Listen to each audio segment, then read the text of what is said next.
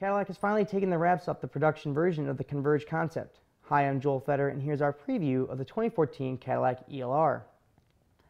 The Cadillac ELR is essentially a luxurious coupe version of the Chevrolet Volt. It features the same extended range electric powertrain as the Volt.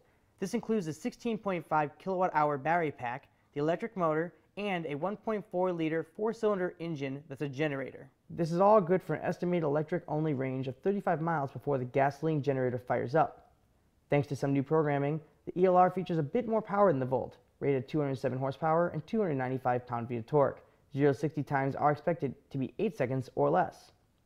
The exterior features top-notch details such as jewel-like all-LED headlights and taillights, along with an egg crate grille with active grille shutters.